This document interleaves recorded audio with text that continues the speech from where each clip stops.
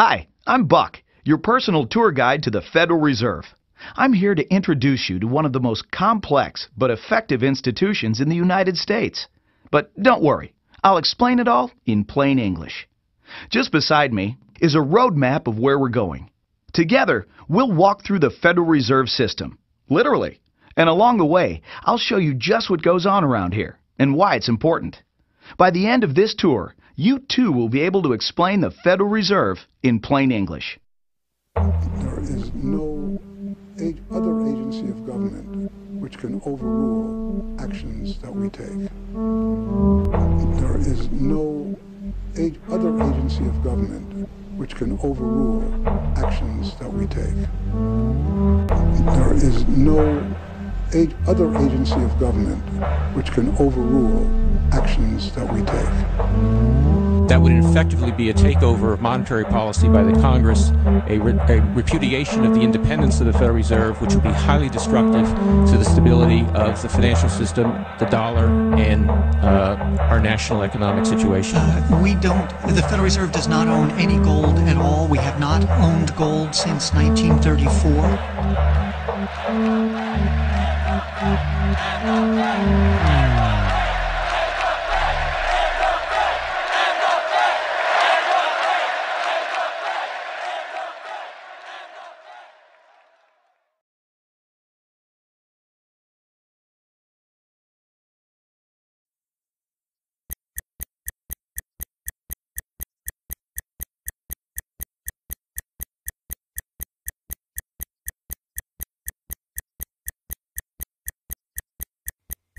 All our lives, we've been told that economics is boring. It's dull. It's not worth the time it takes to understand it. And all our lives, we've been lied to.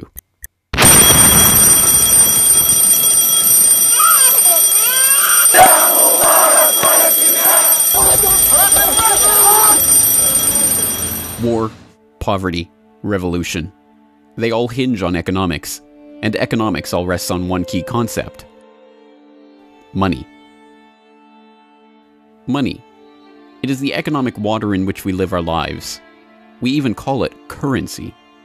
It flows around us, carries us in its wake, drowns those who are not careful. We use it every day, in nearly every transaction we conduct. We spend our lives working for it, worrying about it, saving it, spending it, pinching it. It defines our social status. It compromises our morals. People are willing to fight, die, and kill for it. But what is it? Where does it come from? How is it created? Who controls it? It is a remarkable fact that, given its central importance in our lives, not one person in 100 could answer such basic questions about money as these. So if you were planning a family, you'd want to know where babies come from. Yeah. And this is a lot about banking. So let me ask you, where does money come from? Where does the money come from? Where does any money? The government prints it. It's printed off. Where does money come from? How is new money created? By labor. People work and produce wealth, and the money is supposed to match that wealth. Where does money come from? Well, I have a pretty different outlook on money. It actually comes from, like, trees, right? But why is this? How could we be so ignorant about a topic of such importance? Where does money come from is a basic, childlike question. So why is our only response the childlike answer meant as a joke? It grows on trees. Such a profound state of ignorance could not come about naturally.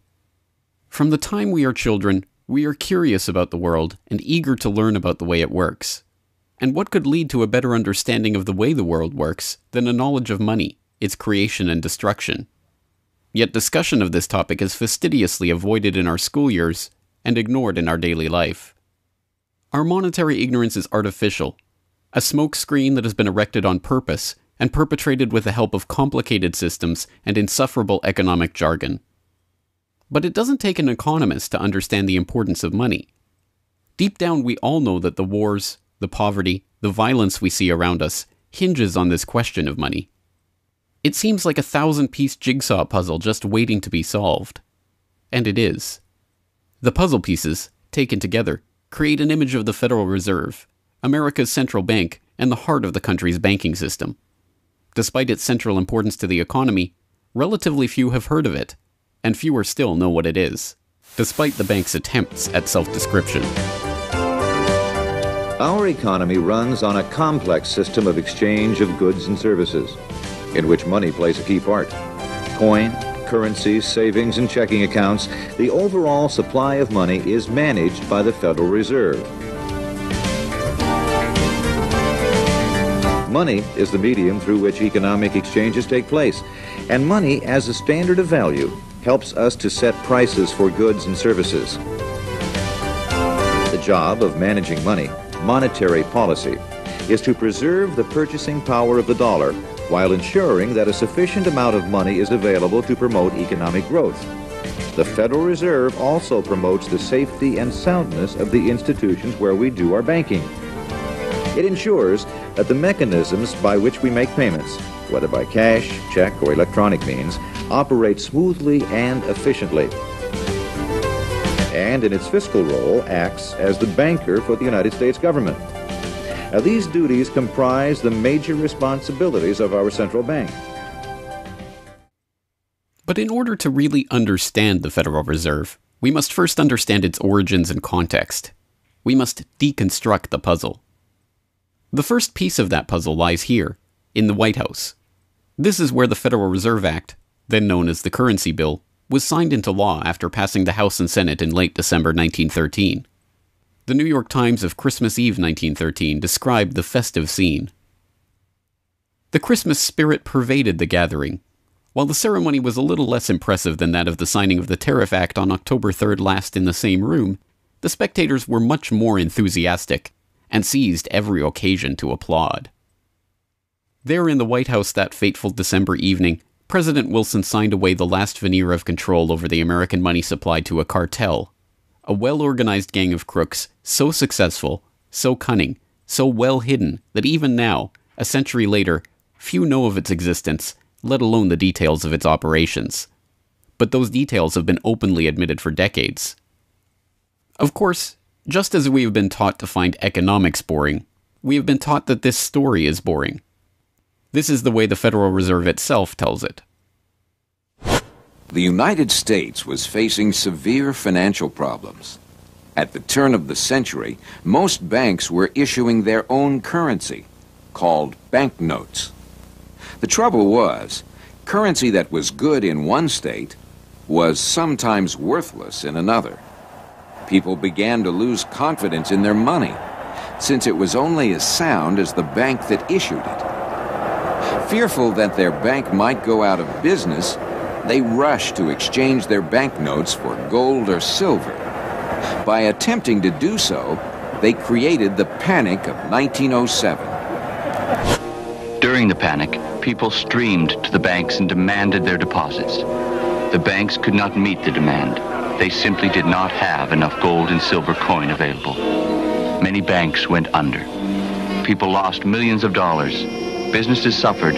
Unemployment rose, and the stability of our economic system was again threatened. Well, this couldn't go on. If the country was going to grow and prosper, some means would have to be found to achieve financial and economic stability. To prevent financial panics like the one in 1907, President Woodrow Wilson signed the Federal Reserve Act into law in 1913. But this is history as told by the victors. A revisionist vision in which the creation of a central bank to control the nation's money supply is merely a boring historical footnote, about as important as the invention of the zipper or an early 20th century hula hoop craze.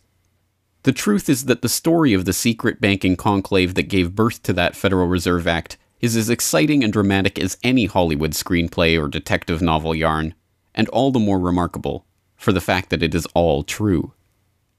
We pick up the story, appropriately enough, under cover of darkness. It was the night of November 22nd, 1910, and a group of the richest and most powerful men in America were boarding a private rail car at an unassuming railroad station in Hoboken, New Jersey. The car, waiting with shades drawn to keep onlookers from seeing inside, belonged to Senator Nelson Aldrich, the father-in-law of billionaire heir to the Rockefeller dynasty, John D. Rockefeller Jr. A central figure on the influential Senate Finance Committee where he oversaw the nation's monetary policy, Aldrich was referred to in the press as the general manager of the nation. Joining him that evening was his private secretary Shelton, and a who's who of the nation's banking and financial elite. A. Pyatt Andrew, the Assistant Treasury Secretary, Frank Vanderlip, President of the National City Bank of New York, Henry P. Davison, a senior partner of J.P. Morgan Company, Benjamin Strong Jr., an associate of J.P. Morgan and president of Bankers Trust Co., and Paul Warburg, heir of the Warburg banking family and son-in-law of Solomon Loeb of the famed New York investment firm Kuhn, Loeb and Company. The men had been told to arrive one by one after sunset to attract as little attention as possible. Indeed, secrecy was so important to their mission that the group did not use anything but their first names throughout the journey, so as to keep their true identity secret even from their own servants and waitstaff. The movements of any one of them would have been reason enough to attract the attention of New York's voracious press, especially in an era where banking and monetary reform was seen as a key issue for the future of the nation. A meeting of all of them, now that would surely have been the story of the century. And it was. Their destination? The secluded Jekyll Island off the coast of Georgia, home to the prestigious Jekyll Island Club whose members included the Morgans, Rockefellers, Warburgs, and Rothschilds. Their purpose? Davison told intrepid local reporters who had caught wind of the meeting that they were going duck hunting. But in reality, they were going to draft a reform of the nation's banking industry in complete secrecy. G. Edward Griffin, the author of the best-selling The Creature from Jekyll Island and a longtime Federal Reserve researcher, explains. What happened is that the banks decided that since there was going to be legislation anyway to control their industry, that they wouldn't just sit back and wait and see what happened and cross their fingers that it would be okay. They decided that to do what so many cartels do today, they decided to take the lead, and they would be the ones calling for regulations and reform. They like the word reform, and the American people are suckers for the word reform. You just put that into any corrupt piece of legislation, call it reform, and people say, oh, I'm all for reform, and so they vote for it or accept it. So that's what they were doing. They decided we will reform our own industry. In other words, we will create a cartel, and we will give the cartel the power of government. We'll take our cartel agreement so that we can self-regulate to our advantage, and we'll call it the Federal Reserve Act. And then we'll take this cartel agreement to Washington and convince those idiots there to pass it into law. And that basically was the strategy. It was a brilliant strategy. Of course, we see it happening all the time, and certainly in our own day today, we see the same thing happening in other cartelized industry. Right now, we're watching it unfold in the field of healthcare, but at that time, it was banking, all right? And so the banking cartel wrote their own rules and regulations, called it the Federal Reserve Act, got it passed into law, and it was very much to their liking because they wrote it. And in essence, what they had created is a set of rules which made it possible for themselves to regulate their industry, but they went even beyond that. In fact, it's clear to me when I was reading their letters and their conversations at the time and the debates that they never dreamed that Congress would go along and also give them the right to issue the nation's money supply. I mean, not only were they now going to regulate their own industry, which is what they started out as wanting to do, but they got this incredible gift that they didn't dream would be given to them, although they were negotiating for it. And that was Congress gave them the authority to issue the nation's money.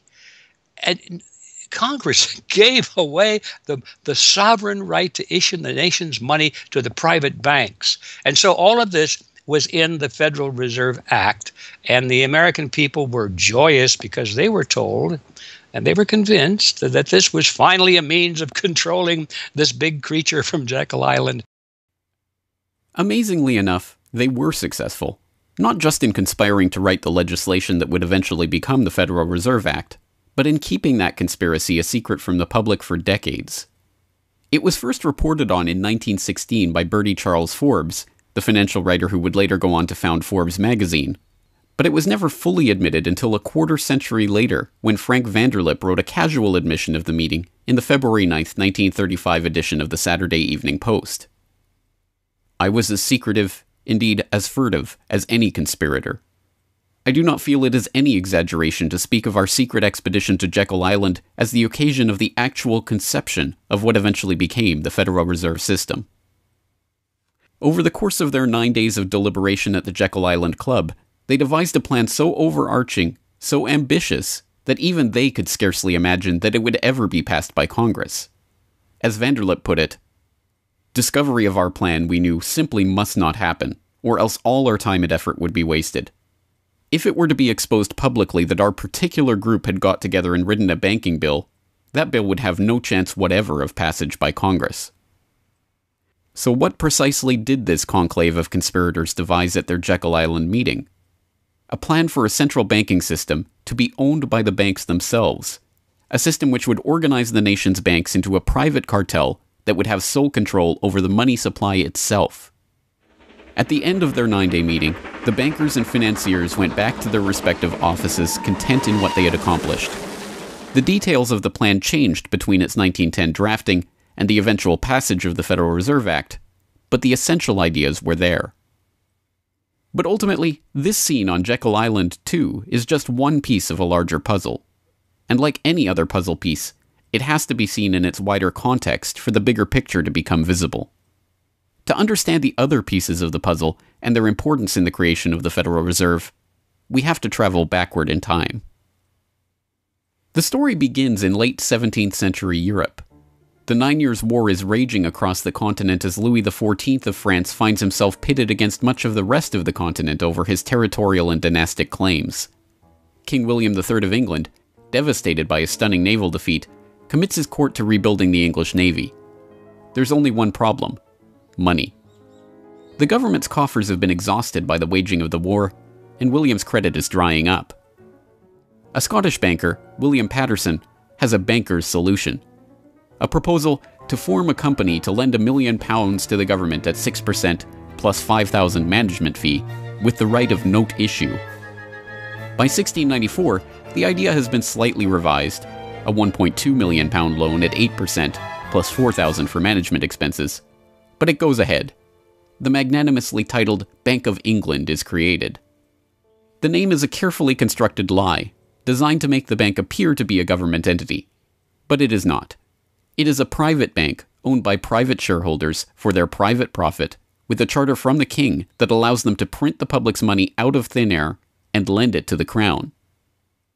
What happens here at the birth of the Bank of England in 1694 is the creation of a template that will be repeated in country after country around the world.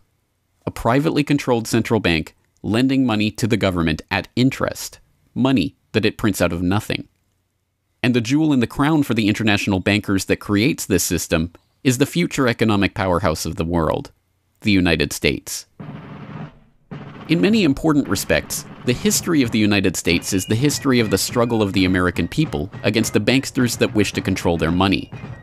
By the 1780s, with colonies still fighting for independence from the crown, the bankers will get their wish. In 1781, the United States is in financial turmoil. The Continental, the paper currency issued by the Continental Congress to pay for the war, has collapsed from overissue and British counterfeiting. Desperate to find a way to finance the end stages of the war, Congress turns to Robert Morris, a wealthy shipping merchant who was investigated for war profiteering just 2 years earlier. Now, as Superintendent of Finance of the United States from 1781 to 1784, he is regarded as the most powerful man in America, next to General Washington. In his capacity as Superintendent of Finance, Morris argues for the creation of a privately owned central bank deliberately modeled on the Bank of England that the colonies were supposedly fighting against. Congress, backed into a corner by war obligations and forced to do business with the bankers just like King William in the 1690s, acquiesces and charters the Bank of North America as the nation's first central bank. And exactly as the Bank of England came into existence loaning the British Crown £1.2 million, the BNA started business by loaning $1.2 million to Congress. By the end of the war, Morris has fallen out of political favor and the Bank of North America's currency has failed to win over a skeptical public. the BNA is downgraded from a national central bank to a private commercial bank chartered by the state of Pennsylvania. But the bankers have not given up yet. Before the ink is even dry on the Constitution, a group led by Alexander Hamilton is already working on the next privately owned central bank for the newly formed United States of America. So brazen is Hamilton in the forwarding of this agenda that he makes no attempt to hide his aims or those of the banking interests he serves. A national debt, if it is not excessive, will be to us a national blessing, he wrote in a letter to James Duane in 1781. It will be a powerful cement of our union. It will also create a necessity for keeping up taxation to a degree which, without being oppressive, will be a spur to industry. Opposition to Hamilton and his debt-based system for establishing the finances of the U.S. is fierce. Led by Jefferson and Madison, the bankers and their system of debt enslavement is called out for the force of destruction that it is, with Thomas Jefferson writing, "The spirit of war and indictment, since the modern theory of the perpetuation of debt, has drenched the earth with blood and crushed its inhabitants under burdens ever accumulating." Still, Hamilton proves victorious. The first Bank of the United States is chartered in 1791 and follows the pattern of the Bank of England and the Bank of North America almost exactly. A privately owned central bank with the authority to loan money that it creates out of nothing to the government. In fact, it is the very same people behind the new bank as were behind the old Bank of North America. It was Alexander Hamilton, Robert Morris's former aide, who first proposed Morris for the position of financial superintendent, and the director of the old Bank of North America, Thomas Willing, is brought in to serve as the first director of the first Bank of the United States. Meet the new banking bosses, same as the old banking bosses. In the first 5 years of the bank's existence, the U.S. government borrows $8.2 million from the bank, and prices rise 72%. By 1795, when Hamilton leaves office, the incoming Treasury Secretary announces that the government needs even more money and sells off the government's meager 20% share in the bank, making it a fully private corporation. Once again, the U.S. economy is plundered while the private banking cartel laughs all the way to the bank that they created. By the time the bank's charter comes due for renewal in 1811, the tide has changed for the money interests behind the bank. Hamilton is dead, shot to death in a duel with Aaron Burr. The bank-supporting Federalist Party is out of power. The public are wary of foreign ownership of the central bank, and what's more, don't see the point of a central bank in time of peace. Accordingly, the charter renewal is voted down in the Senate, and the bank is closed in 1811. Less than a year later, the U.S. is once again at war with England.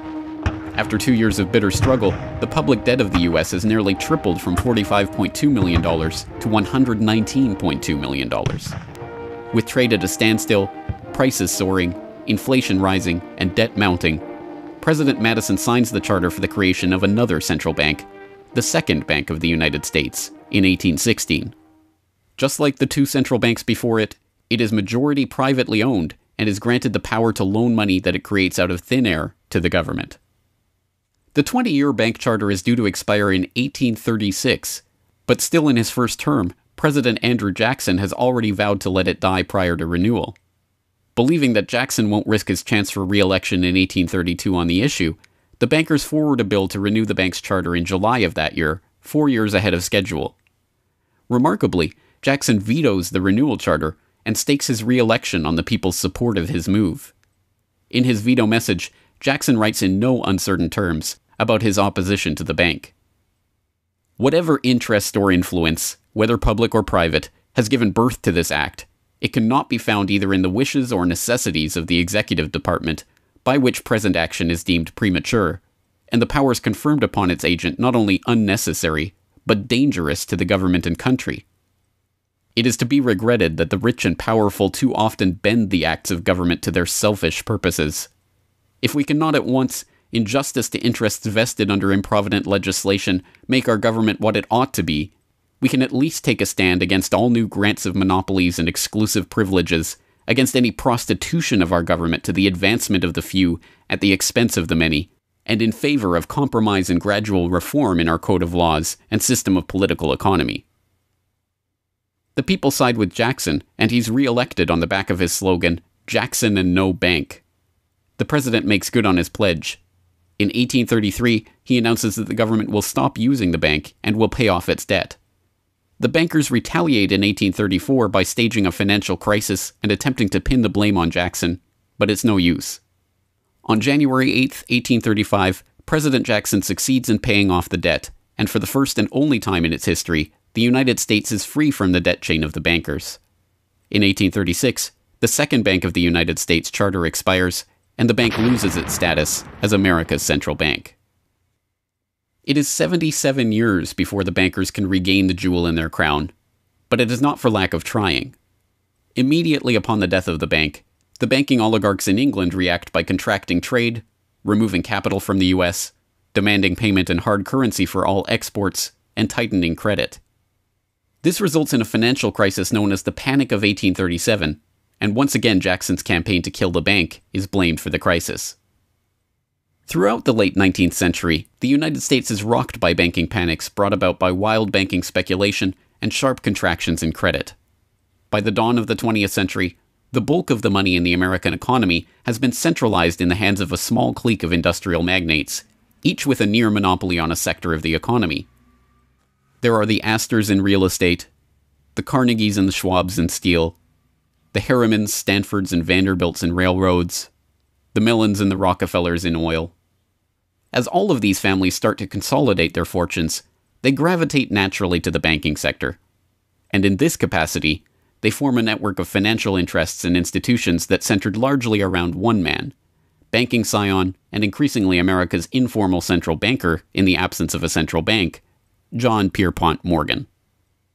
John Pierpont Morgan, or Pierpont as he prefers to be called, is born in Hartford, Connecticut in 1837 to Junius Spencer Morgan, a successful banker and financier.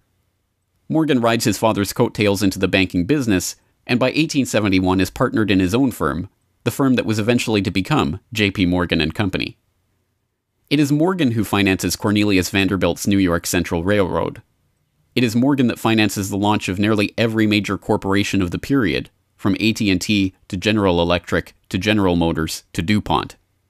It is Morgan who buys out Carnegie and creates the United States Steel Corporation, America's first billion-dollar company.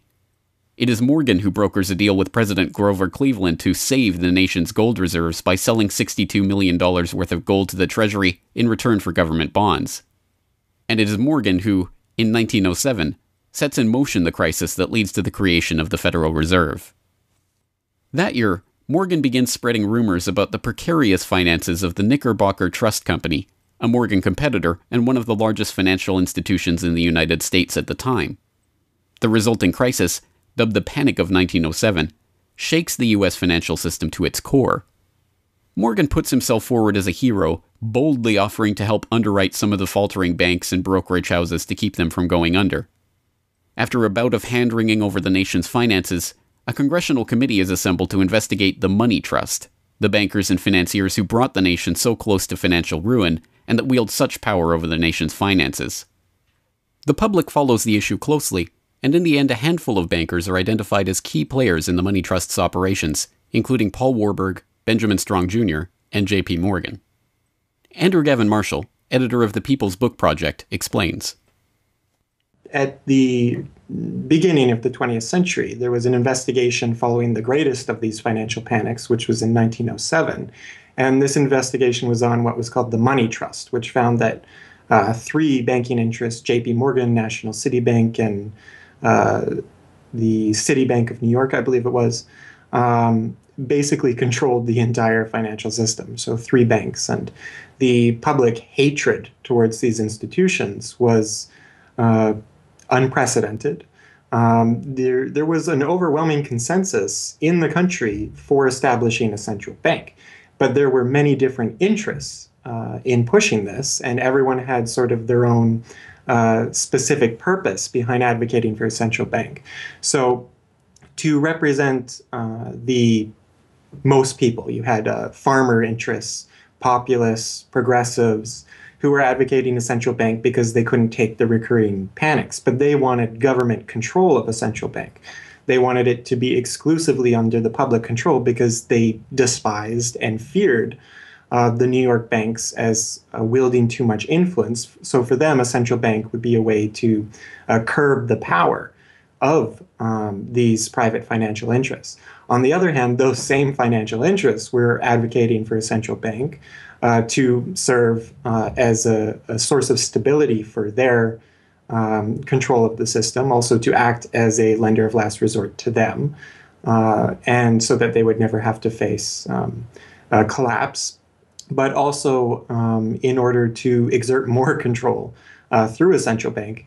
The private New York banking community wanted a central bank under the exclusive control of them. There's a shocker. So you had all these various different interests which converged. Of course, the most influential happened to be the New York financial houses, which were more aligned with European financial houses than they were with any other element in American society. The main individual behind the founding of the Federal Reserve was Paul Warburg, who was a partner with Kuhn, Loeb and Company, European banking house. His brothers were prominent bankers in Germany at that time, and he had, of course, close connections with every major financial and really big industrial firm in the United States and most of those existing in Europe. And he was discussing all these ideas with his fellow compatriots in advocating for a central bank. In 1910, Warburg got the support of a senator named Senator Aldrich, whose family later married into the Rockefeller family.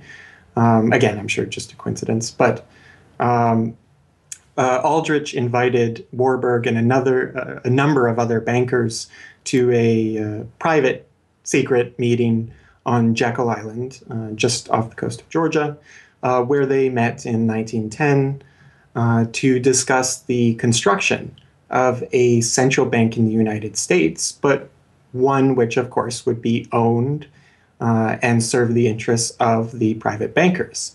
Aldrich then, in 1911, presented this as the Aldrich Plan or the Aldrich Bill in the U.S. Congress, and it was actually voted out. The public, suspicious of Senator Aldrich's banking connections, ultimately reject the Jekyll Island Cabal's Aldrich Plan. The Cabal does not give up, however. They simply revise and rename their plan, giving it a new public face, that of Senator Robert Owen and Representative Carter Glass. In the end, the money trust that was behind the Panic of 1907 uses the public's own outrage against them to complete their consolidation of control over the banking system. The newly retitled Federal Reserve Act is signed into law on December 23, 1913, and the Fed begins operations the next year.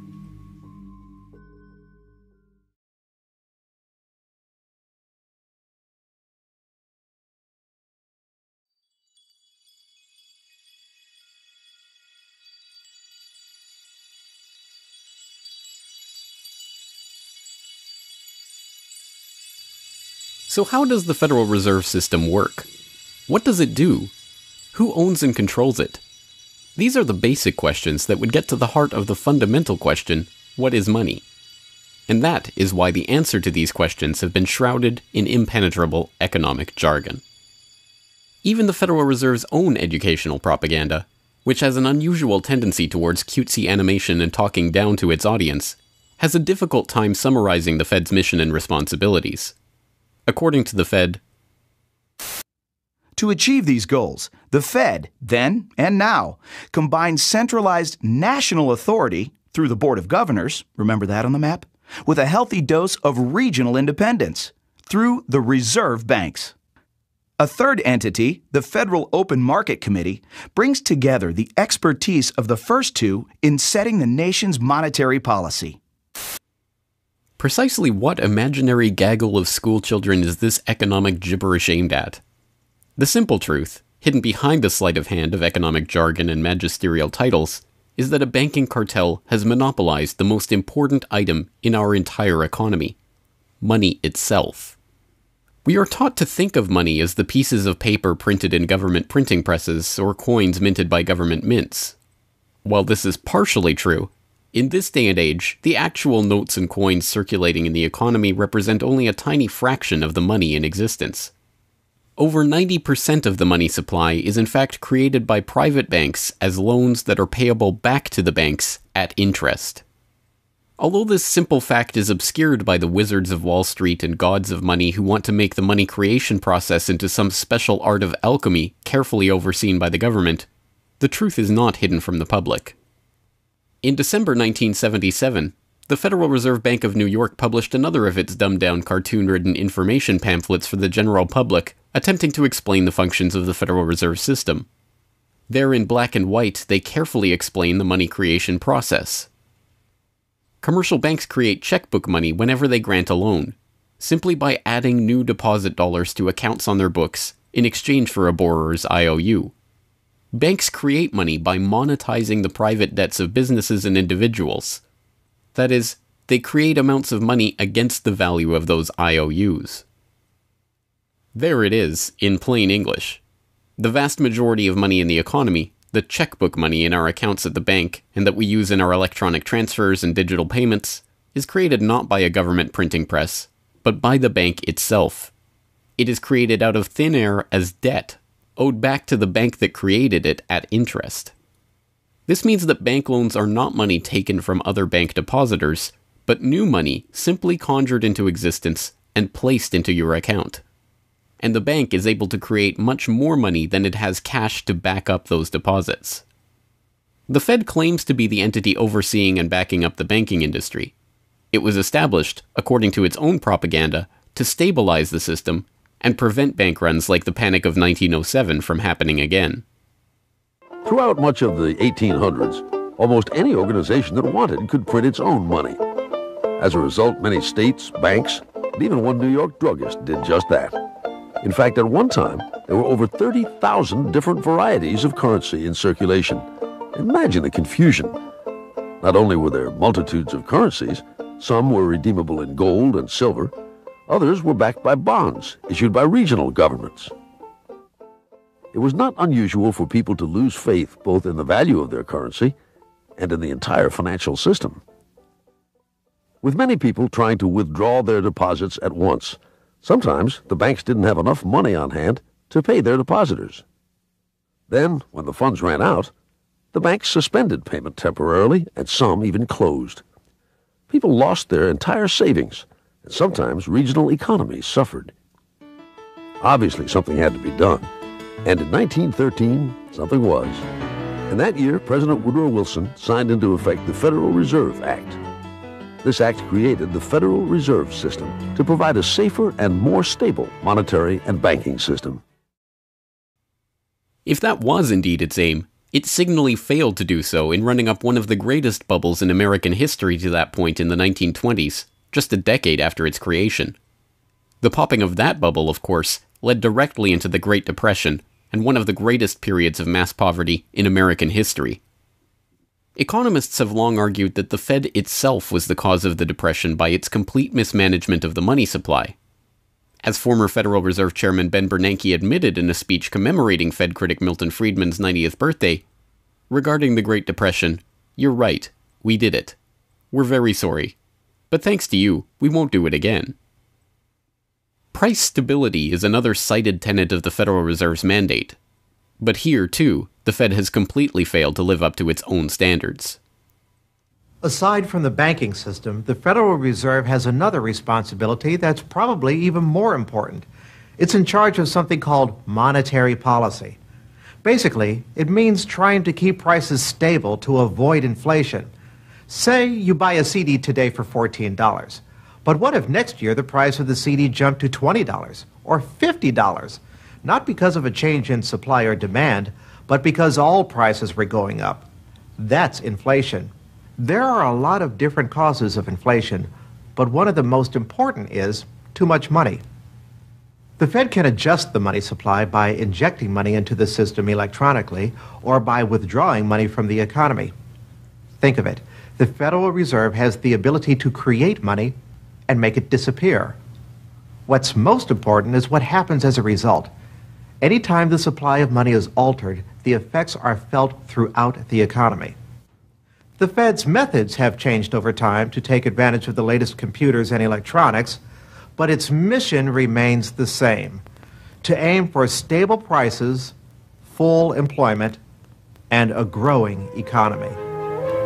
100 years ago, in 1913, the Fed was created, and we've marked it with a vertical line there. Consumer prices now are about 30 times higher than they were when the Fed was created in 1913. Paper money, too, is the responsibility of the Federal Reserve. Hence, the dollars in circulation are not Treasury notes, not bills of credit, but Federal Reserve notes, debt-based notes backed up, ultimately, by the government's own promise to pay. It's sovereign bonds backed up by the taxpayers themselves. At one time, the Federal Reserve banks were legally required to keep large stockpiles of gold in reserve to back up these notes. But that requirement was abandoned, and today the notes are backed up mostly by government securities. The Fed no longer keeps any actual gold on its books, but gold certificates issued by the Treasury and valued not at the spot price of $1,300 per troy ounce, but an arbitrarily fixed statutory price of $42 2/9 per ounce. But I do have one question. During the crisis or any time that you're aware of, has the Federal Reserve or Treasury participated in any gold swaps arrangements? We don't. The Federal Reserve does not own any gold at all. We have not owned gold since 1934. So we have not engaged in any gold swaps. But it appears on your balance sheet that you hold gold. What appears on our balance sheet is gold certificates. When we turned before 1934, the Federal Reserve did own gold. We turned that over by law to the Treasury and received in return for that gold certificates. If the Treasury entered into, because under the Exchange Stabilization Fund, I would assume they probably have the legal authority to do it. They wouldn't be able to do it then because you have the securities for essentially all the gold? No, we have no interest in the gold that is owned by the Treasury. We have simply an accounting document that is called gold certificates that represents the value at a statutory rate and still that we gave to the Treasury in 1930. And still measured at $42 an ounce, which makes no sense whatsoever. Clearly, there is a discrepancy between what we are led to believe is motivating the Fed and what it actually does. To understand what the Fed is actually intended to do, it's first important to understand that the Federal Reserve is not a bank per se, but a system. This system codifies, institutionalizes, oversees, and undergirds a form of banking called fractional reserve banking, in which banks are allowed to lend out more money than they actually have in their vaults. The whole process starts, the process of decay and corruption starts with something called fractional reserve banking. That's the technical name for it. And what that really means is that as the banking institution developed over several centuries, starting, of course, in Europe, it developed the practice of legalizing a certain dishonest accounting procedure. In other words, in the very, very beginning, if you want to go all the way back, people would bring their gold or silver to the banks for safekeeping.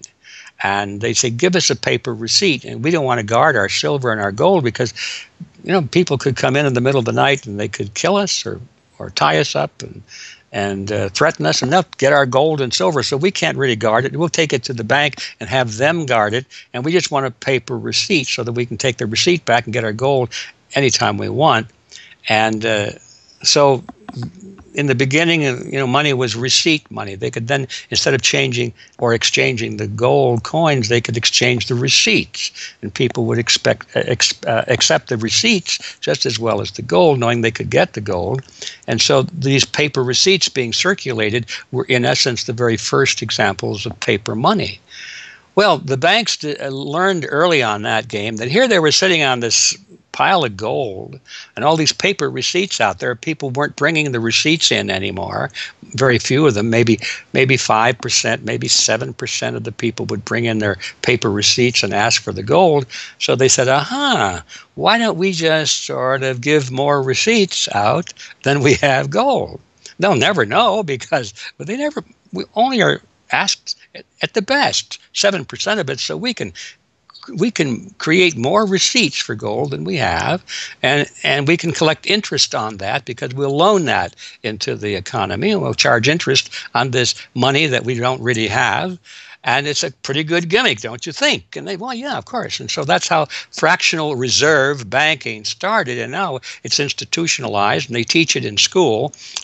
No one ever questions the integrity of it or the ethics of it. They say, well, that's the way banking works. And isn't it wonderful that we now have this flexible currency and we have prosperity and all of this sort of thing? So it all starts with this concept of fractional reserve banking. The trouble is with that is it works most of the time, but every once in a while, there are a few ripples that come along that are a little bit bigger than the other ripples, and maybe one of them is a wave, and more than 7% will come in and ask for their gold.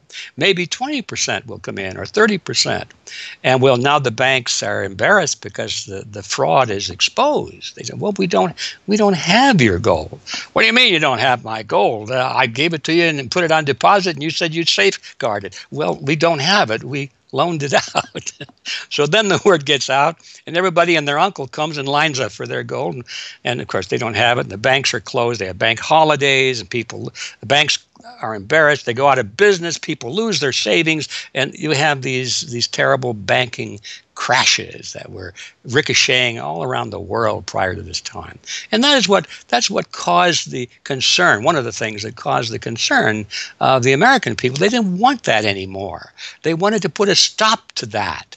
And that was the whole purpose, supposedly, of the Federal Reserve System, is to put a stop to that. But since the people who designed the plan to put a stop to it were the very ones who were doing it in the first place, you can not be surprised that their solution was not a very good one insofar as the American people were concerned. Their solution was to expand it. Not to control it, but to expand it. See, prior to that time, this little game of fractional reserve banking was localized at the state level. Each state was doing its own little fractional reserve banking system. Each state, in essence, had its own Federal Reserve. Central banks were authorized by state law to do this sort of thing, and that was causing all this problem. And so the Federal Reserve came along and said, well, no, we're not going to do this at the state level anymore because look at all the problem it's causing. We're going to consolidate it all together, and we're going to do it at the national level. The key to this system, of course, is who controls this incredible power to regulate the economy by setting reserve requirements and targeting interest rates. The answer to this question, too, has been deliberately obscured. The Federal Reserve System is a deliberately confusing mishmash of public and private interests, reserve banks, boards and committees, centralized in Washington and spread out across the United States. So you have the Federal Reserve Board in Washington, appointed by the president. That's the only part of this system that is directly dependent upon the government for input. That's the federal part, that the government, the president specifically, gets to choose a few select governors. The 12 regional banks, the most influential of which is the Federal Reserve Bank of New York, essentially based in Wall Street to represent Wall Street, is representative of the major Wall Street banks who own shares in the private, not federal, but private Federal Reserve Bank of New York. All the other regional banks are also private banks. They vary according to how much influence they wield, but the Kansas City Fed is influential, the St. Louis Fed, the Dallas Fed. But the New York Fed is really the center of this system. And precisely because it represents the Wall Street banks who appoint the leadership of the New York Fed. So the New York Fed has a lot of public power, but no public accountability. It has no oversight. It does not answer to Congress the way that the chairman of the Federal Reserve Board of Governors does. And even then, the chairman of the Fed, of the Federal Reserve Board, who is appointed by the president, does not answer to the president. He does not answer to Congress. He goes to Congress to testify, but the policy that they set is independent. So they have no input from the government. The government can't tell them what to do, legally speaking. And of course, they don't. Do you think it would cause problems for the Fed or for the economy if that legislation was to pass? My concern about the legislation is that if the GAO is auditing not only the operational aspects of our programs and the details of the programs, but is making judgments about our policy decisions that would effectively be a takeover of monetary policy by the Congress, a repudiation of the independence of the Federal Reserve, which would be highly destructive to the stability of the financial system, the dollar, and our national economic situation. The Federal Open Market Committee is responsible for setting interest rates. Now, this committee, which is enormously powerful, has as its membership the governor and vice chair of the Federal Reserve Board. But the Federal Open Market Committee, most of the membership is the presidents of the regional Federal Reserve banks representing private interests. So they have significant input into setting the interest rates. Interest rates are not set by a public body, they're set by private financial and corporate interests. And that's whose interests they serve, of course. The reason that the Federal Reserve goes to such great lengths to make its organizational structure as confusing as possible is to cover up the massive conflicts of interest that are at the heart of the system. The fact is that the Federal Reserve System is comprised of a board of governors, 12 regional banks, and an open market committee. The privately owned member banks of each Federal Reserve Bank vote on the majority of the Reserve Bank's directors, and the directors vote on members to serve on the Federal Open Market Committee, which determines monetary policy. What's more, Wall Street is given a prime seat at the table, with tradition holding that the president of the powerful New York Federal Reserve Bank be given the vice chairmanship of the FOMC and be made a permanent committee member. In effect, the private banks are the key determinants in the composition of the FOMC, which regulates the entire economy. According to the Fed, its monetary policy decisions do not have to be approved by the president or anyone else in the executive or legislative branches of government. It does not receive funding appropriated by the Congress, and the terms of the members of the Board of Governors span multiple presidential and congressional terms. Or, in the words of Alan Greenspan, what is the proper relationship, what should be the proper relationship between a chairman of the Fed and a president of the United States? Well, first of all, the Federal Reserve is an independent agency, and that means basically that there is no other agency of government which can overrule actions that we take. The Fed goes on in its self-mythologization to state that it is not a private, profit-making institution. This characterization is dishonest at best, and an outright lie at worst. The regional banks are themselves private corporations, as noted in a 1928 Supreme Court ruling. Instrumentalities like the national banks or the Federal Reserve Banks, in which there are private interests, are not departments of the government. They are private corporations in which the government has an interest. This point is even admitted by the Federal Reserve's own senior counsel. Our regulations do specify overall terms for the lending, but the day-to-day operation of the banking activities are conducted by the Federal Reserve banks. They are banks, and indeed they do lend, and they do interact they're their with own depositors. agency then, essentially, They are not in that agencies. regard. Yes, they're not agencies, Your Honor. They're persons under FOIA. Each Federal Reserve Bank, the stock is owned by the member banks in the district, 100% privately held. They have private boards of directors. Majority of those boards are appointed by the independent banks, private banks in the district. They are not agencies. These private corporations issue shares that are held by the member banks that make up the system, making the banks the ultimate owners of the Federal Reserve Banks. Although the Fed's profits are returned to the Treasury each year, the member banks' shares of the Fed do earn them a 6% dividend. According to the Fed, the fixed nature of these returns means that they are not being held for profit. Despite the dishonest nature of this description, however, it is important to understand that the bankers who own the Federal Reserve indeed do not make their money from the Fed directly. Instead, the benefits are much less obvious and much more insidious. The simplest way that this can be understood is that, as a century of history and a specific example of the last financial crisis shows, the Fed was used as a vehicle to bail out the very bankers who own the Fed banks in the most obvious example of fascistic collusion imaginable. A handful of financial institutions have enriched themselves as a result of institutional speculation on a large scale as well as manipulation of the market. And secondly, what they have done is that they have then gone to their governments and said, well, we are now in a very difficult situation and you need to give us money so that we can retain the stability of the financial system. And who actually lends the money or brokers the public debt? The same financial institutions which are the recipients of the bailout. Okay, and so what you have is a circular process. It's a diabolical process. You're lending money. You're not lending money. You're handing money to the large financial institutions, and then this is leading up to a mounting public debt in the trillions. Okay. And then you say to the financial institutions, we need to establish a new set of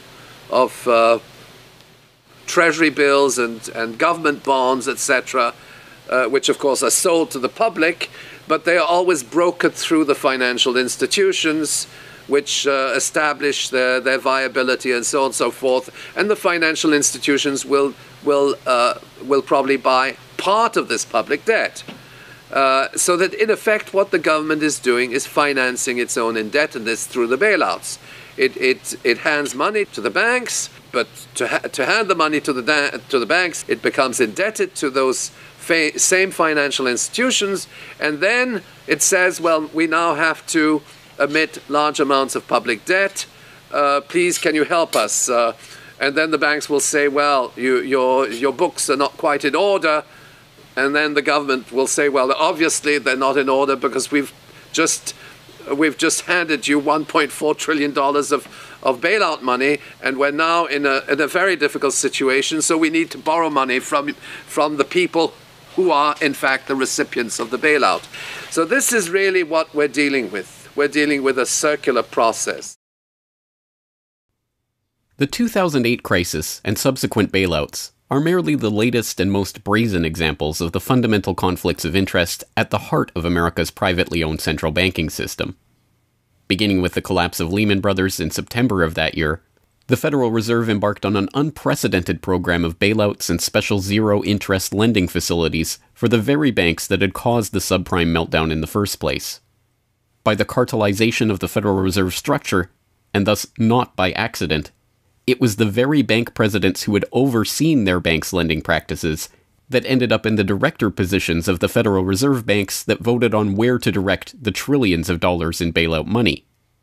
And unsurprisingly, they directed it toward their own banks. A stunning 2011 Government Accountability Office report examined $16 trillion of bailout facilities extended by the Fed in the wake of the crisis and exposed numerous examples of blatant conflicts of interest. Jeffrey Immelt, chief executive of General Electric, served as a director on the board of the Federal Reserve Bank of New York, at the same time the Fed provided $16 billion in financing to General Electric. JP Morgan Chase chief executive Jamie Dimon, meanwhile, was also a member of the board of the New York Fed during the period that saw $391 billion in Fed emergency lending directed to his own bank. In all, Federal Reserve Board members were tied to $4 trillion in loans to their own banks. These funds were not simply used to keep these banks afloat, but actually to return these Fed-connected banks to a period of record profits in the same period that the average worker saw their real wages actually decrease and the economy on Main Street slow to a standstill. Ben Bernanke, at that time the chairman of the Federal Reserve Board of Governors, was confronted about these conflicts of interest by Senator Bernie Sanders upon the release of the GAO report in June 2012. Senator, you raised an important point, which is that this is not something the Federal Reserve created. This is in the statute. Congress in the Federal Reserve Act said this is the governance of the Federal Reserve, and more specifically that bankers would be on the board. And 6 out of 9. Sorry? 6 out of 9 in the regional banks are come from the banking industry. That's correct, and that is in the law. And right. I'll answer your question, though. The answer to your question is that Congress set this up. We have tried, I think we've made it into something useful and valuable. We do get information from it. But if Congress wants to change it, of course, we will work with you to find alternatives. Bernanke is completely right. These conflicts are, in fact, a part of the institution itself. A structural feature of the Federal Reserve that was baked into the Federal Reserve Act itself over 100 years ago by the bankers who conspired to cartelize the nation's money supply. You could not ask for a more succinct reason why the Federal Reserve itself, this admitted cartel of banking interests, needs to be abolished. But you could get one.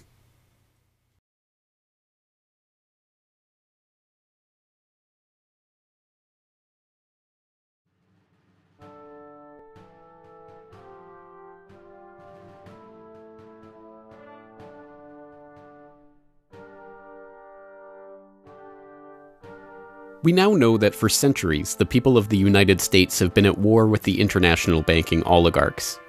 That war was lost, seemingly for good, in 1913, with the creation of the Federal Reserve. With the passage of the Federal Reserve Act, President Woodrow Wilson consigned the American population to a century in which the money supply itself has depended on the whims of the banking cabal. A century of booms and busts, bubbles and depressions, has led to a wholesale redistribution of wealth toward those at the very top of the system. At the bottom, the masses toil in relative poverty, single-income households becoming double-income households out of necessity, their quality of life being slowly eroded as the Federal Reserve notes that pass for dollars are themselves devalued. Worse yet, the fraud itself perpetuates Alexander Hamilton's persistent myth that a national debt is necessary at all. The US is now locked into a system whereby the government issues bonds to generate the funds for their operations, bonds that are backed up by the taxation of the public's own labor. The perpetrators of this fraud, meanwhile, remain in the shadows, largely ignored by a general public that could instantly recognize the latest Hollywood heartthrob or pop idol, but have no clue what the head of Goldman Sachs or the New York Fed does, let alone who they are. This cabal bear allegiance to no nationality, no philosophy or creed, no code of ethics.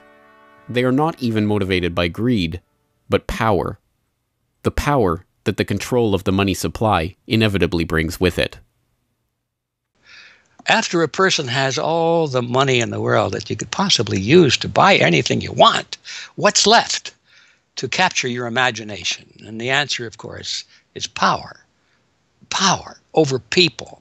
Now, money is power over people, but there's another power over people as well, and that is the political power, the social power. And I think this has now become the dominant driving force of these people. They've already got the money. They've got it locked down.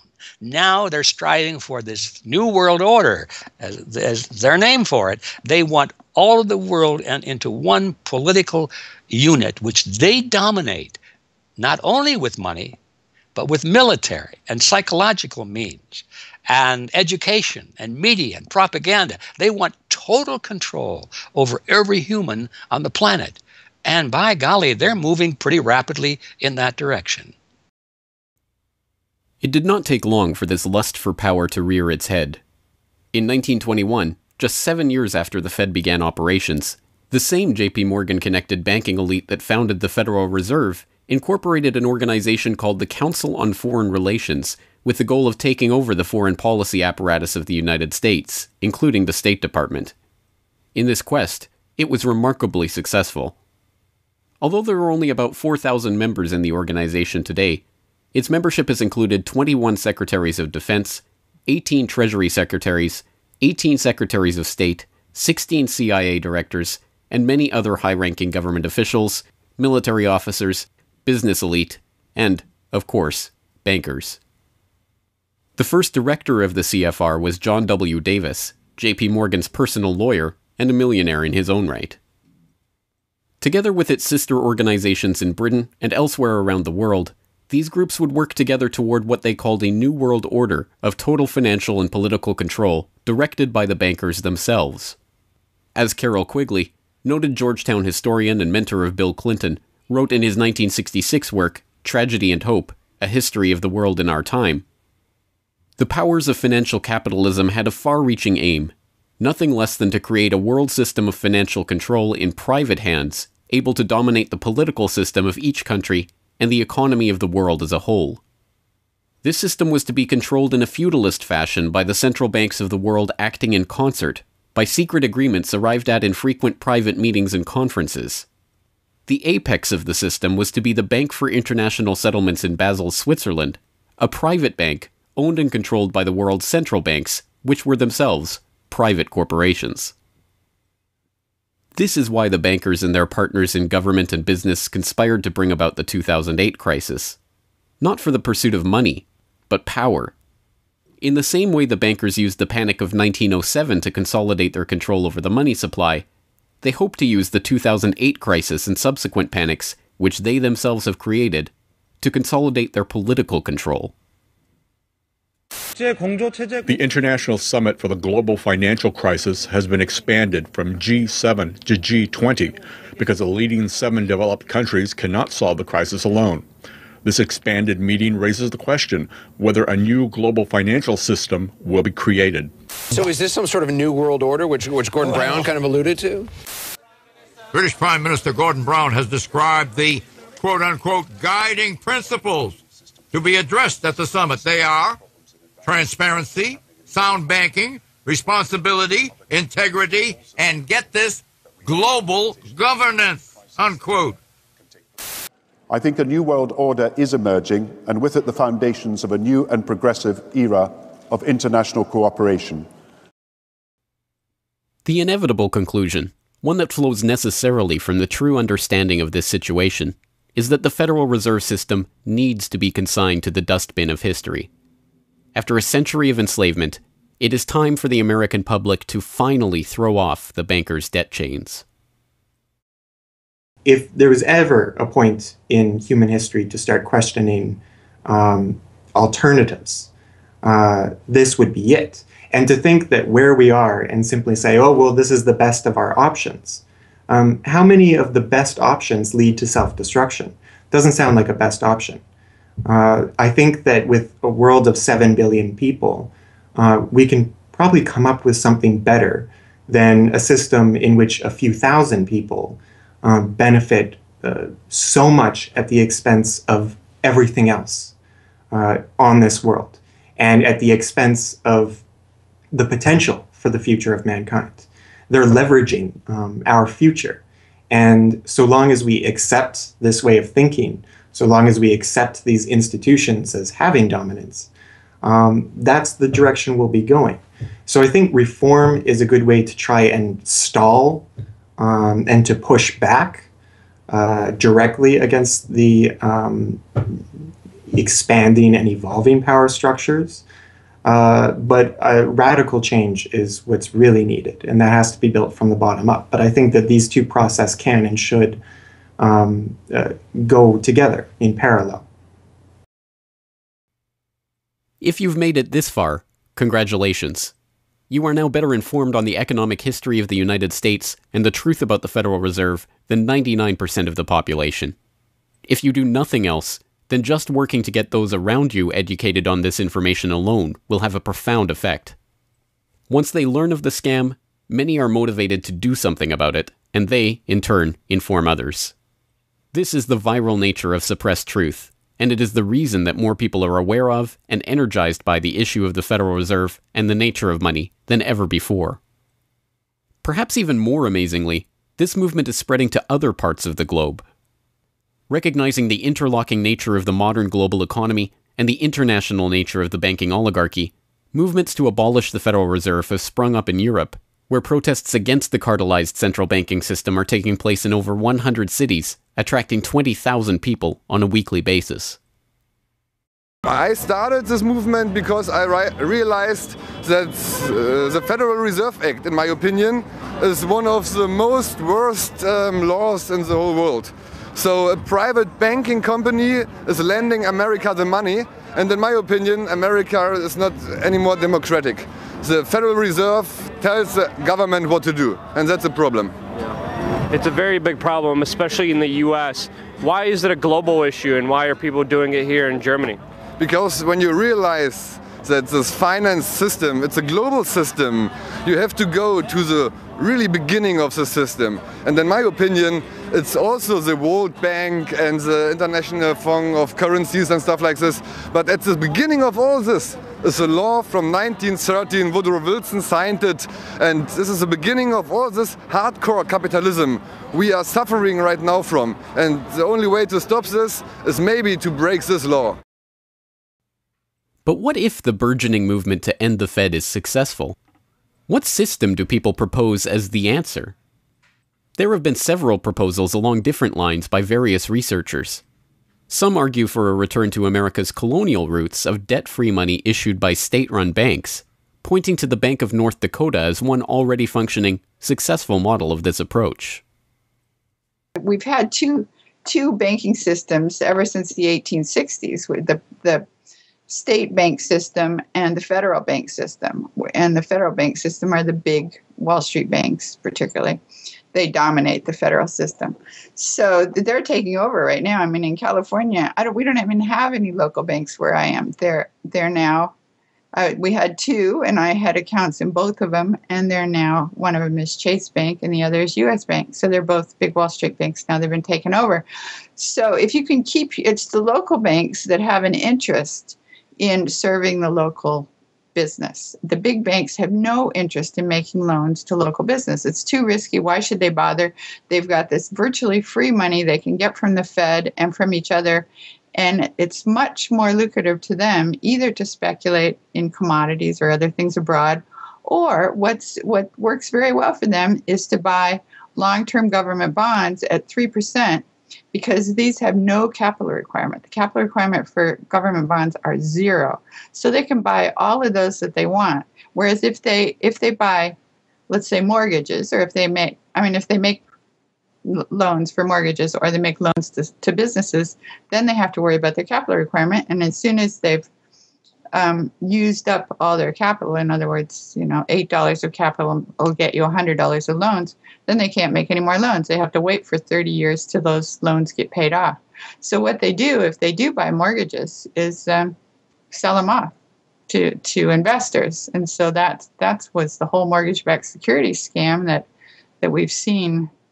They had no motivation to make sure that these borrowers were actually sound borrowers. They just wanted to make a sale, so they sold the stuff to the unwary investors who might be somebody in Iceland or Sweden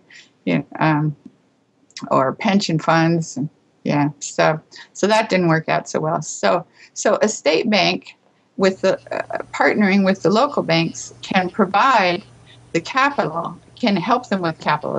In North Dakota, the state bank guarantees the loans of the local banks, allowing them to make much bigger loans than they could otherwise. And the state bank provides liquidity to the small banks. That's why the small banks, the local banks, aren't making loans to small business right now, because they don't know that they can get money from the other banks as needed. The way banking works is they make the loan first. I mean, if you have credit lines to many different businesses, and if they all hit up their credit lines at once, you're going to run out of money. So you don't dare do that unless you know that you can get short-term loans from the other banks. And what's happening right now, even though there's $1.6 trillion in excess reserves sitting on the books of the big banks, they're not available to the little banks. And the reason is because the Fed is paying 0.25% interest on those reserves. So the banks have no incentive to lend them to the little banks. Why let go of them when you can make just as much keeping them, and then you still have your reserves, and you can use them as collateral to buy bonds or something that'll make you more money. So the whole system is messed up. And in North Dakota, the Bank of North Dakota provides the liquidity for these local banks. Others advocate a decentralized system of alternative and competing currencies that greatly reduce or even eliminate altogether the need for a central bank. Well, 22 years ago in Ithaca, New York, I noticed that a lot of people, friends particularly, had skills and time that were not being employed or respected by the prevailing economy. And while we had much desire to create things and trade them with each other, and many services we could provide to each other. We didn't have the money. So, since I have a background in graphic design, journalism, and arrogance, I went to my computer and designed paper money for Ithaca, New York. Designed pretty colorful money, with pictures of children, waterfalls, and trolley cars, and denominated in hours of labor. 1 hour note, half hour, quarter, eighth hour note, 2 hour note, and then began to issue to each of the pioneer traders who had agreed to be listed in the directory a specific starter amount. And the game began. An hour has been worth an hour of basic labor, or 10 US dollars, which at that time, 20 years ago, was double the minimum wage. People who usually expect more than $10 per hour of their service can charge multiple hours per hour, but the denomination puts between us as residents of our community that reminder that we are fellow citizens, not merely winners or losers scrambling for dollars. And it introduces us to each other on the basis of these skills and services that we have, that we are more proud to provide for each other than often is the case with a conventional job, just the stuff we have to do to get the money to pay the bills. So through that trading process, that more intimate scale process within the community, we're more easily able to become friends and lovers and political allies. It's an inspiring story, and tell people about how much money has circulated through this community. I mean, it's important for people to understand just how successful this has been. Because we're not a computer system, we don't have a specific volume of trading recorded, but by the grapevine, by phone surveys, and over the years watching the money move, we were able to guess very reliably at several $1 million equivalent of this money has transacted over those years, making loans without charging interest up to $30,000 value, which is the fundamental monetary revolution in our system. Then as well, making grants of the money to over 100 community organizations. Some argue for currencies whose mathematical nature prevent them from being merely conjured into existence whenever a federal government wants to wage another war of aggression or forge another link in the seemingly endless train of governmental tyranny and abuse. What people have to understand about Bitcoin is that it's a completely decentralized network. There's no central server, there's no controlling company, there's no office. It's just free software that anyone can download and start running on their computer anywhere in the world. And that the Bitcoins themselves can be transferred to or from anyone, anywhere in the world. And it's impossible for any bank or government or entity to block you from sending or receiving those Bitcoins. There's a limited supply of those Bitcoins. There will never, ever, ever be more than 21 million Bitcoins. And so because, like everything, the price is set based on supply and demand, because the supply of Bitcoins is limited and the demand is increasing as more and more people start to use them and more websites start to accept them, the price of Bitcoins in terms of dollars is going to have to increase even a lot more than the $500 per Bitcoin that it is today. Are there any drawbacks at all to the idea of using a cryptocurrency? If you're part of the current power elite that can just print money at will to spend on whatever you feel like, then yeah, the world switching over to Bitcoin is probably not going to benefit you. But if you're one of the normal people that aren't working for the Federal Reserve or any central bank that's printing money to pay to your friends and that sort of thing, then a Bitcoin world is a wonderful thing for you. Sound money, cryptocurrencies, state banks, LETS programs, self-issued credit. These and many other solutions have all been proposed, and many of them are in use in different localities today. Information on all of these ideas and how they are being applied in various parts of the world are widely available online.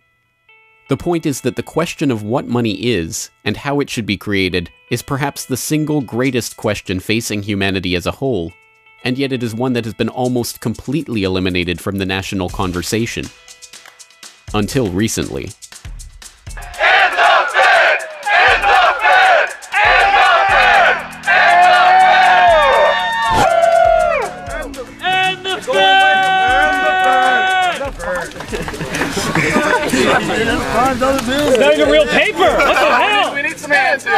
Fed! And the Fed! And the Fed! And the Fed!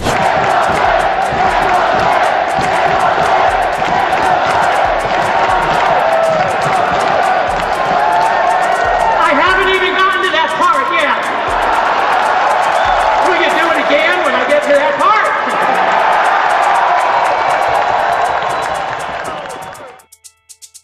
And so the rest of the story is now in our hands. Once we understand the scam that has taken place, the gradual consolidation of wealth and power in the hands of an elite few banking oligarchs, and the growing impoverishment of the masses, all in the name of banking funny money created out of nothing and loaned to the public at interest, we can choose to get active or to do nothing at all. For those who choose to get active, there are some steps that you can take to help change the course of the system.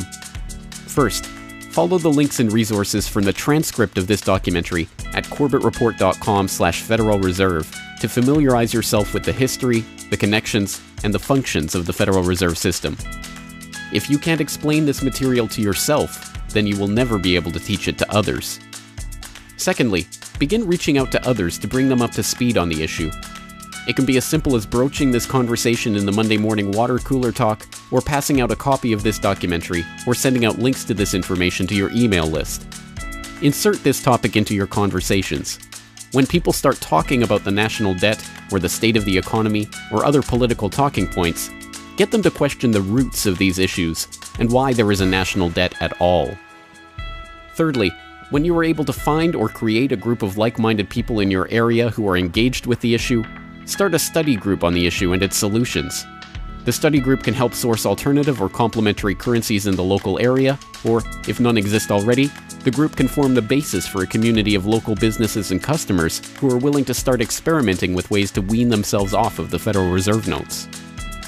Fourthly, use the resources at corbettreport.com, including the Federal Reserve information flyer, or hold DVD screenings, to attract interest in your group and draw others into studying the true nature of the monetary system. The work of building up an alternative to the current system can seem daunting, even at times overwhelming. But it is important to keep in mind that the Federal Reserve System that seems so monolithic today has only been around for 1 century. Central banks have been defeated in America before, and they can be defeated again. The question of how we decide to change this system is not rhetorical. It will either be answered by an informed, engaged, active population working together to create viable alternatives and to dismantle the current system, or it will be answered by the same banking oligarchy that has been controlling the money supply, and indeed the lifeblood of the country, for generations. Now, 1 century after the creation of the Federal Reserve System, we have a choice to make. Whether the next century, like the one before it, will be a century of enslavement, or, transformed by the actions and choices that we make in the light of this knowledge, a century of empowerment.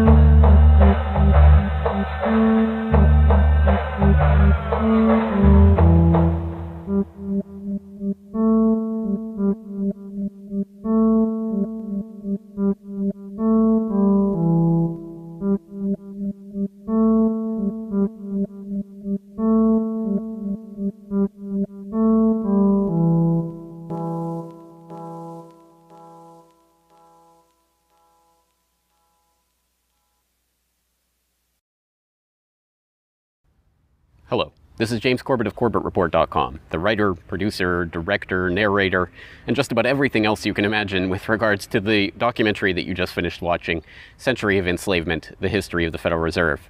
As I mentioned towards the end of that documentary, if you've made it this far, then you are now better informed about the Federal Reserve, its origins, what it is, how it functions, and why it must be opposed than 99% of the general public. And if you've made it this far, then you are obviously one of the very few who is very eager and motivated to join the rising tide of free humanity that is seeking to throw off the debt chains of the banksters in the United States and around the world. And if you are so motivated, then I have some treats for you. I have some resources that I'd like to direct you to. As I mentioned again towards the end of that documentary, there are some resources up at corbettreport.com that I hope will help you in your quest to better inform yourself and better inform others about the Federal Reserve System. Because once again, if you can't explain this to yourself, then how could you ever hope to explain it to anyone else? So I think the first quest that we must all engage in is to improve our own understanding of the Federal Reserve System and how it functions, and then to spread that information to others. And on that note, once again, if you go to corbettreport.com, you'll be able to find, first and foremost, this documentary itself is, of course, 100% freely available online, which you would know because you're watching this right now. So, of course, there will be links to the YouTube version of this documentary or the downloadable MP4 version on my website. There's also audio MP3 files available for download. All of those, again, freely open to the public, and I do encourage you to send them out to others if you do find it to be a valuable resource yourself.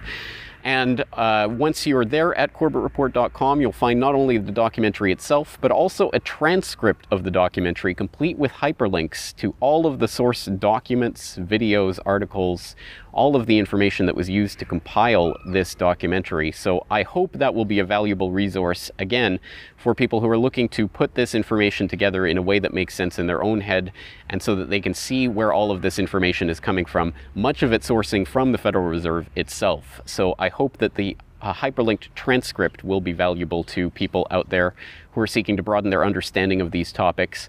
And you will also find there a news information pamphlet that I have put together with the help of Mike Krentz of MikeKrentz.com, a graphic designer who's helped me out a lot behind the scenes on the website. As you can tell from the graphics on this documentary, I'm not a graphic designer myself by trade or by training. So I certainly do appreciate Mike's help in putting this information pamphlet together. And this is just a few points that have been addressed in this video, informational points about the Federal Reserve, what it is, and some interesting little teasers to get people interested in this information. You can download and print this off from corbettreport.com and use it however you like, handing it out to people on the street, using it as a discussion point if you hold a DVD screening, if you want to just post it up in public areas, only where allowed by law, of course. Once again, this is freely available for download and for you to print out and to use to help spread information about the Federal Reserve System. And it's available both in color and black and white and should print nicely onto standard 8.5 by 11 letter size paper. So that will all be up there at the website, along with, of course, an actual DVD version of this documentary. Once again, if you do find this information useful, then I hope you will try to spread it to others. There are a lot of people who prefer the online link, but there will be some people who you cannot reach online. For those people, and for yourself, if you so desire, here is a physical hard copy that you can order from corbettreport.com for 2,000 Japanese yen. That's about 20 Federal Reserve notes. Because unfortunately, we are trapped in this debt-based bankster-led system, so we do all require these pieces of paper in order to put a roof over our head and food on the table, myself included. So your support is obviously greatly appreciated. And for that 2,000 Japanese yen, about 20 Federal Reserve notes, you'll receive this documentary. Disc 1 containing the documentary itself. Disc 2, the full 1-hour interview with G. Edward Griffin. So I think, again, a valuable resource for people who are looking for more information about the Federal Reserve. So that's available at corbettreport.com, along with all of this that we've talked about here, the information pamphlet, the hyperlink transcript, all of the various formats this is available in. Once again, I've tried to make this as straightforward as possible and also as detailed as possible so that you can start to further your own exploration and understanding of this system that we're facing. Once again, of course, any way that you choose to get this information out to others is greatly appreciated, but if you do want to send the Corbett Report links around, the best one to use is corbettreport.com/Federal Reserve. That will have the documentary in the YouTube format, it will have the downloadable MP3 and MP4 formats, it will have the transcript, it will have the downloadable information pamphlet, and it will also have a link to buy the DVD. So all of that will be there at corbettreport.com/Federal Reserve. Please send people there if you're going to send people anywhere. So once again, I really do salute you for taking time out of your busy day, out of your schedule, to devote yourself to watching and learning and understanding this material, and to helping spread this information and awareness to others, because it is only together that we will ever be able to form the movement that will ultimately turn the tide against the banksters and defeat the Federal Reserve and all of the similarly privately controlled central banks all around the world. So once again, thank you for your time and attention. I'm James Corbett of CorbettReport.com.